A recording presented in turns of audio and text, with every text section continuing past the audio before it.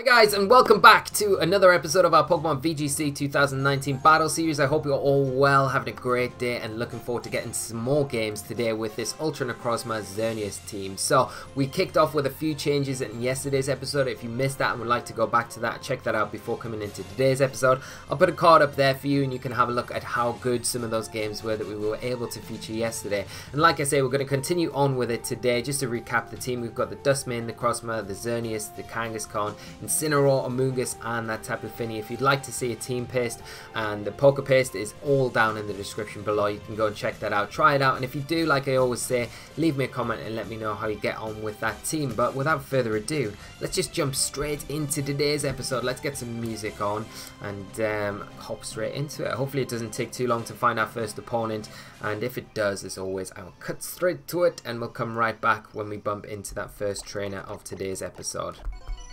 So we've got our first opponent of the episode, a 1428 player rating from Japan. So let's hop straight into team preview. So today we're going up against an Incineroar, Tapu Fini, Groud, Gengar, which is potentially Mega Gengar, Dustman Necrozma, potentially that Ultra Necrozma, and Xerneas. So what are we looking at here? We've got speed control options, definitely on that Xerneas. It's got access to Icy Wind and Trick Room here to support that Primal Groudon more than anything else.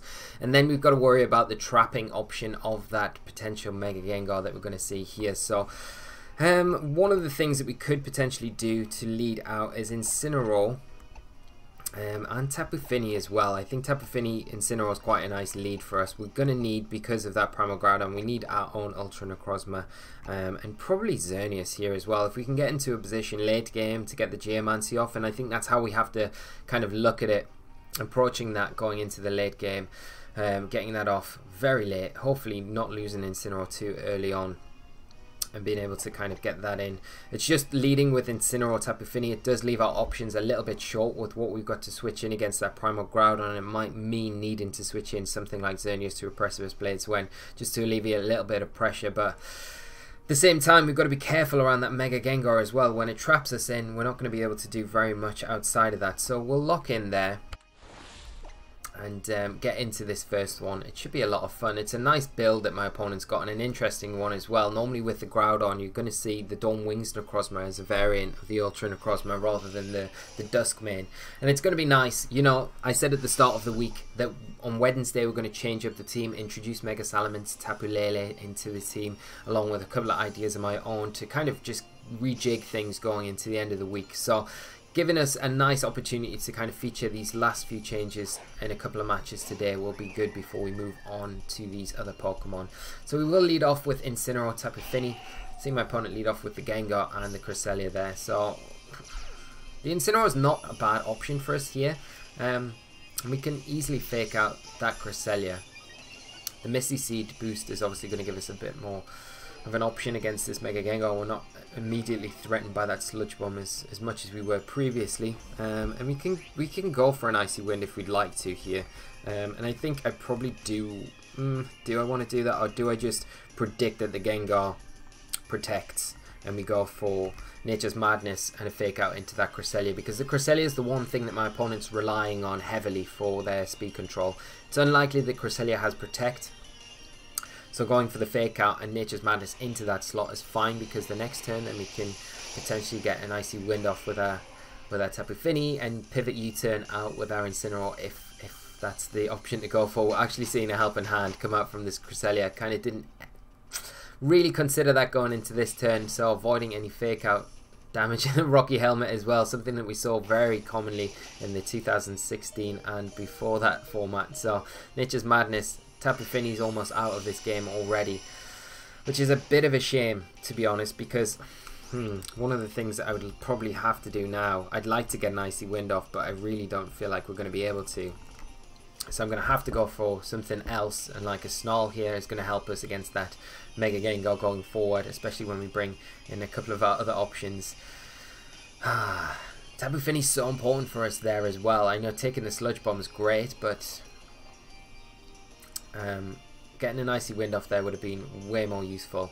And if we'd considered maybe a helping hand on the Xerneas there, would have changed our options going into that first turn. But hindsight is always a great thing. But this is why you practice, because then it instills those potential options when you're going up against these Pokemon in future, and especially if it's in a tournament session. You know, these matches don't really count in regards to that. We are going to see an ally switch from the Cresselia. It's another Sludge Bomb, and this time into the Incineroar. So we're actually going to be able to get an Icy Wind off, which is really, really important for us. Big turn, because as I said, you know, it makes the matchup for Ultra Necrozma coming in against that Gengar now a lot better, and especially paired with this Snarl, it really reduces the ability of that Mega Gengar to perform as well as it kind of wants to. We do get the speed drop there, which is very useful. Now, I think one thing we could potentially do is just U-turn out on that Cresselia and go for a Heal Pulse. On the off chance that Gengar's scared off by that speed drop and not wanting to attack this turn, that we get a Heal Pulse into our Incineroar, which will see us a lot better, will benefit us a lot better going into these latter stages of this game. So we'll see. Gengar might just Sludge Bomb. It will outspeed both of our Pokemon going into this next turn though, even after -1. That's why I didn't really want to do it turn 1, but if I had done it turn 1 I could have maybe went for a turn 2, but then maybe my opponent's decisions for what they would do turn 2 would change. At least we've seen a couple of options from this Cresselia. We do see the Protect there, which is nice. We are going to get this Heal Pulse into the Incineroar, just prolonging that longevity of it for later in the game, especially when we need the Intimidate for that Primal Groudon that's definitely lurking in the back. It'd be nice to be able to pick up the KO on Cresselia, which we do here, and prevent it from setting up a potential Trick Room. We do take more Rocky Helmet damage with our Incineroar, but that's fine because we are able and are going to be able to get our Ultra Necrozma in here, which is pretty huge for us because we instantly put a lot of pressure onto that Gengar once we Ultra Burst, which is a big deal really. You know, that's the one big thing that you need to do, especially with this team when we're going up against things like Mega Gengar that naturally outspeed us. We're going to be pressured straight away, so it's trying to find ways around dropping their speed and making sure that we can get into positions where we're threatening them rather than vice versa. I'd expect the Groudon to come in for my opponent here, but they may go for something like Ultra Necrozma coming in, which I don't actually mind too much, because as long as it's not the Dawn Wings variant, then we're not really too pressured by that. I'm just going to Ultra Burst, go for the Earth Power into that slot, because if the Groudon's in the back, you can't really safely switch the Groudon into that slot, and I think we'll go for an Icy Wind as well. It'll put us in a better position against the Ultra Necrozma once again if we do end up bringing our Xerneas onto the field, and just give us the option to potentially Geomancy if we want to. We've still got all 4 of our Pokemon. Tapu Fini on its last legs here, so it'd be nice to see it be able to get through at least one more turn, which would be nice. You're seeing the Gengar switch out. It is going to be that Groudon. Okay. I don't know if I really necessarily agree with that. The Gengar has a really good time against Ultra Necrozma for sure, but we still have our Incineroar on the back, and the Groudon's the one thing that you want to keep around to kind of protect the Gengar from that Incineroar. I know the Ultra Necrozma probably has Earth Power, but at the same time we're not going to be KO'd by it unless it's got Calm Mind, and if it's got Calm Mind and it goes right here, then its speed's going to be reduced. So again, it makes Xerneas' job a bit easier when it does come in, once it does Ultra Burst like it is doing here in front of us. Sunsteel Strike, where's this going? Where are you going to be into? Okay, into the Fini, yep. Now it gives us that free switch into Xerneas. Now we do have to be a bit more careful about how we play Xerneas in front of this Pokemon, but we do get the Earth Power. Doesn't quite take the Groudon down, but puts it really nicely in range to go down the next turn. I think I'll bring in Incineroar here rather than anything else, and we can completely check that Groudon with our Earth Power. We kind of prevent the Gengar from being able to freely switch in as well, and we can Snarl or fake out the opposing Ultra Necrozma. I mean, I could even just Z-move into the Groudon. It gets around a potential Protect here. I'm going to Z-move into it, so we guarantee the knockout there. And I'm going to just Snarl. I could U-turn actually into the Ultra Necrozma. It's going to be better. I think Snarling will be better, because it's going to have Photon Geyser. Earth Power, and it kind of nullifies that. I know we're going a bit overkill with the Z move here, but if the Groudon protects, we get rid of it. Gonna have to cut this though, guys, so we'll be right back when we hit into that Groudon. Is into the Groudon. It will be more than enough to take down this like 2 HP Groudon that we're sitting in front of. But like I say, it might seem a bit overkill, but because of the protect there, we can guarantee the knockout whatever happens there. And if the Gengar switches into that Photon Geyser, then it goes down. It might seem a little bit wasteful. Oh, Sword Stance, Ultra Necrozma, no way. Oh, that is nasty. The Snarl is doing nothing in this situation. And the Gengar are going to come back in now. Oh, that makes things a bit more awkward for us. Okay, so Sword Stance, Sunsteel Strike, Photon Geyser. You can't hit at Ultra Necrozma, at Incineroar though. You just can't. Like, the Sunsteel Strike's not going to be doing enough. Although a combination of Sunsteel Strike plus Sludge Bomb could be enough. Right, I think this becomes very difficult now because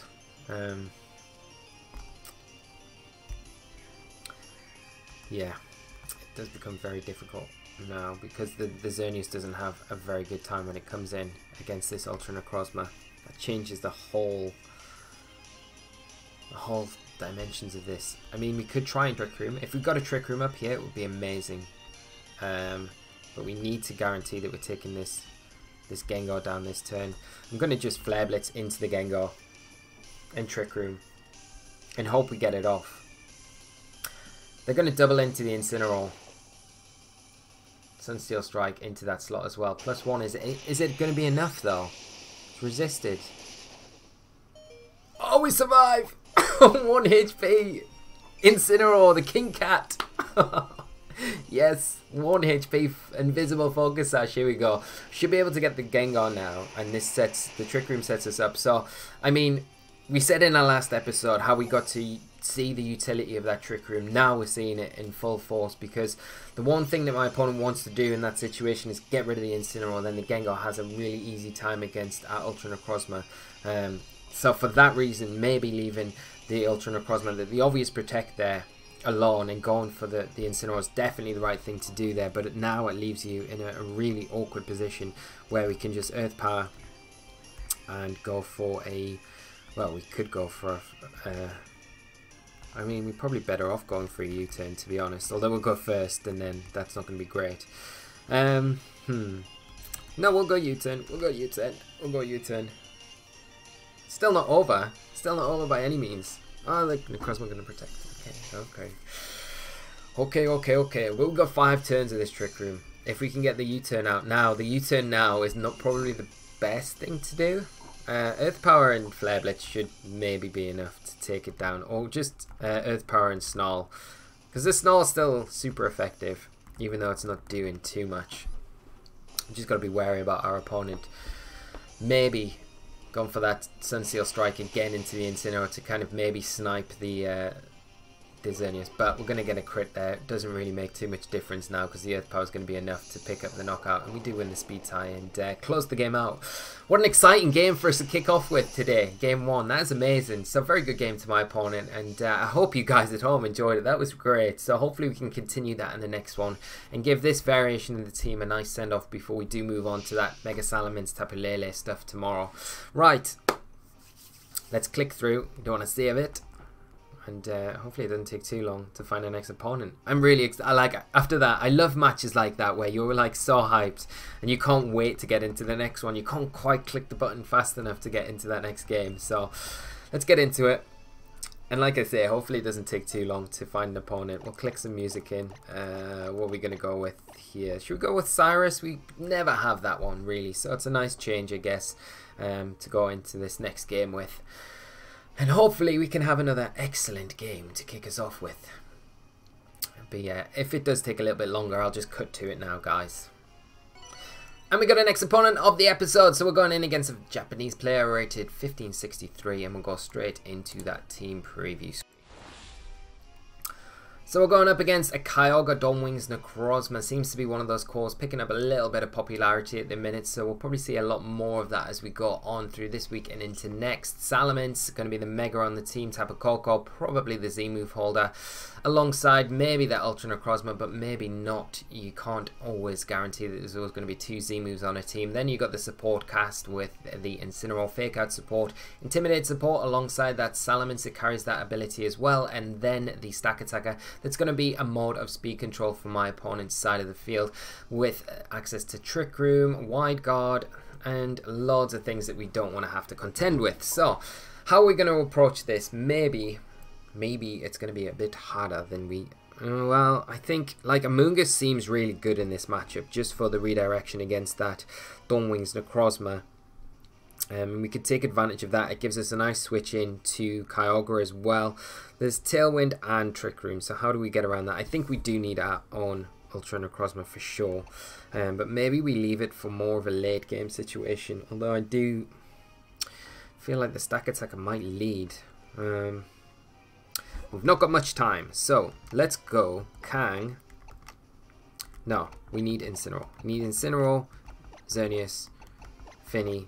And although we're not bringing Amoonguss, we're going to be... Gone Ultra Necrozma. I feel like Amoonguss is like good here, but you're kind of tied. Like a lot of the time, like you are in every Pokemon game. You want your restricted, so it leaves 2 slots open, and you've got 2 slots. And I think that comes back to more of a team building issue than anything to do with what you're facing. You need to like really reassess the team a lot of the time. If you're coming against these issues quite a lot, I think go back to your team building and look, how can I make the most out of these situations? How can I put other Pokemon in this team that are going to kind of support in this similar way to how everything else supports, but can act really good in different situations? We are going to see the Dawnwings Necrozma and Tapu Koko come out for my opponent. Now one thing we could potentially do here is just fake out the Koko and go Geomancy. We have to be scared, a little bit worried about a potential Trick Room from that Dawnwings Necrozma. We can't ever discount that as being an option, but I feel pretty safe about doing this, and all we're going to take is a Photon Geyser, which we'll be able to take pretty comfortably with Xerneas. So I am just going to do that. We've got no threat of Serena in the back or Tapu Lele to prevent this fake out. So this should be pretty seamless getting this set up. And we don't need to worry like in our last game against that Duskmane Necrozma about a potential Sunsteel Strike coming out. It would just be a Moongeist Beam. Probably a Photon Geyser at worst from the Ultra Necrozma, but it is just going to withdraw. We're going to see it retreat. Stack Attacker hit the field now for my opponent, which is fine, and we do get the fake out into the Koko. The problem is now we do have an issue with the Stack Attacker being able to just set up the Trick Room pretty straightforward, which is not ideal for us. But if they go down a Trick Room route, then I have to take a turn setting the Trick Room up. So it means we could potentially double into them. So whether they want to do that or not is another thing, because we could potentially Flare Blitz, Moonblast, but we got to worry about that Koko switching out into Kyogre. Yeah, Volt switching out into Kyogre, which wouldn't be ideal at all. Now I think what I will do is U-turn out into the Koko, and well, we can deny the Koko going out by just Dazzling Gleaming, but we will lose Xerneas to Stack Attacker because we haven't intimidated it. But I think you're probably more likely to go for a Trick Room here rather than anything else. I'm going to U-turn into the Koko and I'm going to Dazzle. Can we click in time? I think we have just about. Time nearly ran out. Let's hope we don't take a Gyro Ball here. And there we go. We're gonna see, yeah, we're gonna see the Gyro Ball into us. Yeah. And we lose our Xerneas so quickly. Just like that. Yeah.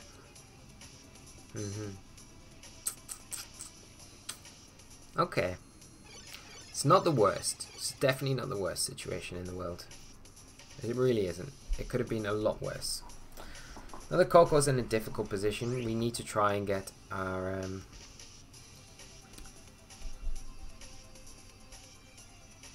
And do we U-turn or do we just Flare Blitz into the Stack Attacker? Because the Koko probably hard switches out here. That would be my first and initial thoughts. And how do we get around this? We could Snarl. We've got to protect the Xerneas though, because otherwise we just go down to Gyro Ball. I think we need to switch out and maybe bring in Necrozma of our own.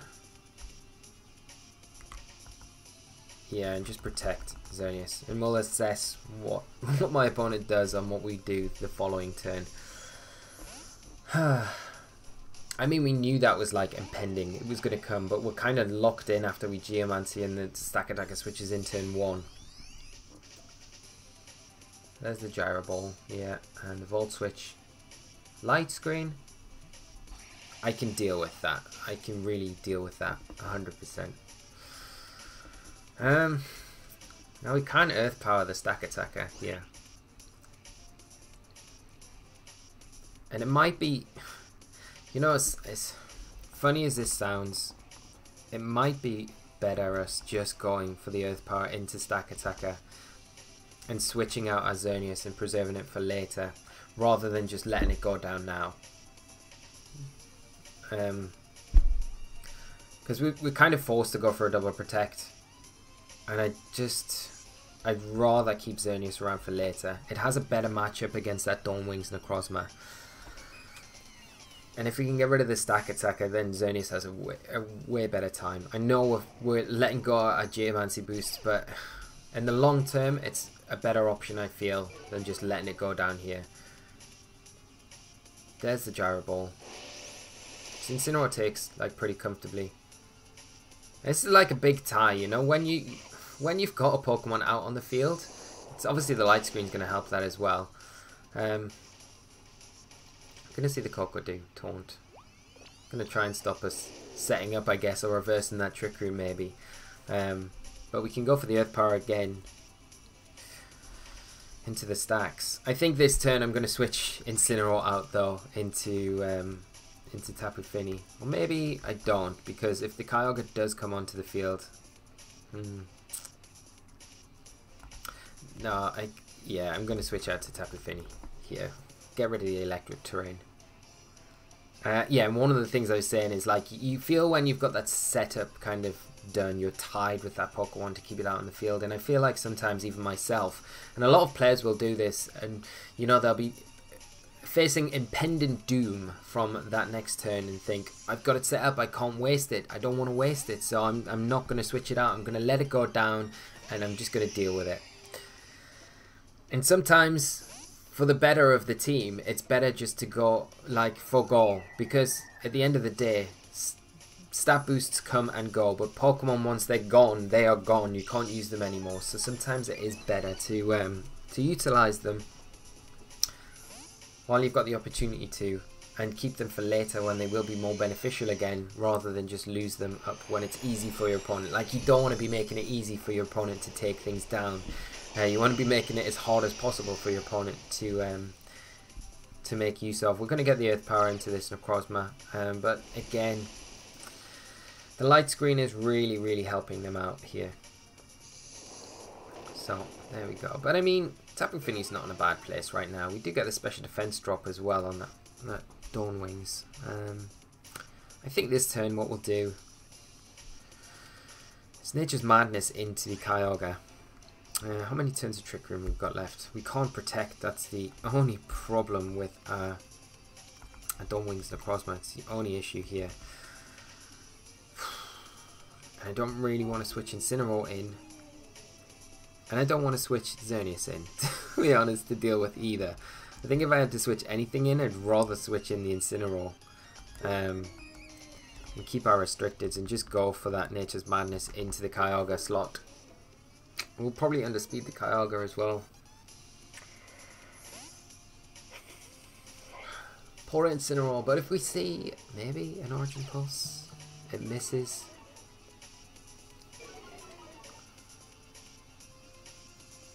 And there's the Ultra Burst. Okay, so it's actually bursting. Don't want it to stay in its normal form. So it has access to that Z move the next turn. Does make it a bit more difficult for us. Origin Pulse. Incineroar Voids! RNG God shining down on us today. I mean, it's a bit unfortunate for my opponent, but we will take that because it makes life so much easier for us going going into these next turns, especially once the Trick Room ends. Do get the Nature's Madness off and an Earth Power. It's a good shout for my opponent. We do just survive though. We got access to that Fake Out as well the next turn if we'd like to. We've got to be a bit more careful though with how we approach these next turns, because we do have the Fake Out, but both targets on the other side of the field are really threatening us right now. I think we could bring in oh no,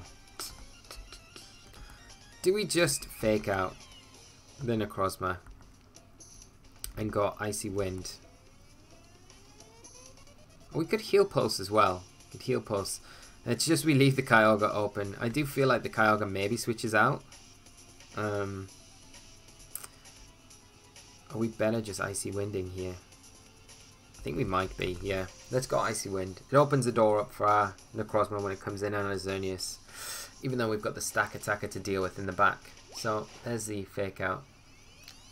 Icy Wind. This Kyogre probably goes for another Origin Pulse here.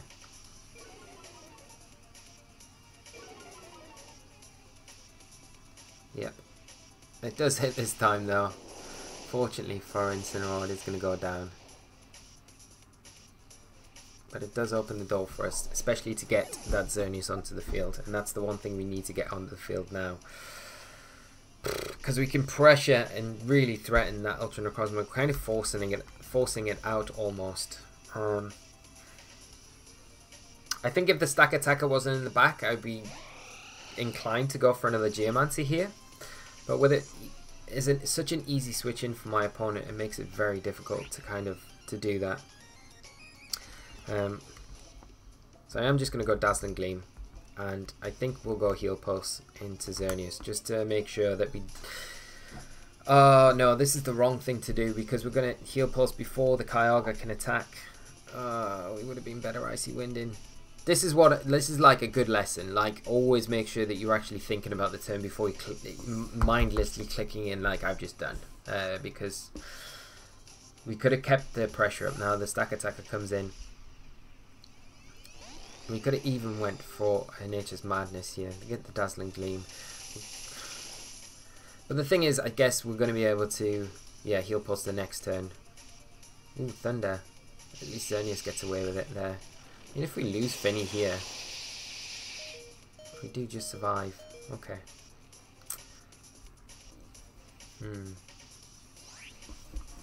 We want to try and deny the Trick Room again because that's the biggest problem for us right now. But I don't think we're going to have enough in the tank to be able to do that, unfortunately.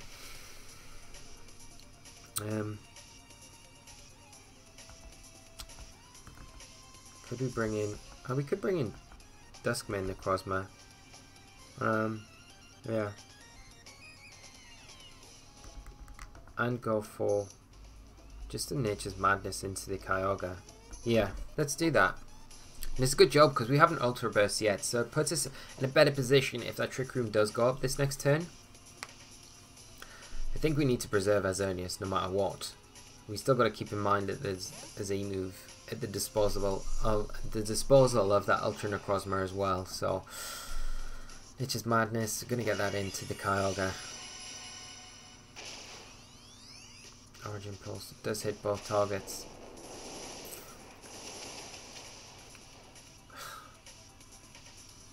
That does so much to Duskmane, and this probably will KO us as well. I mean, yeah, so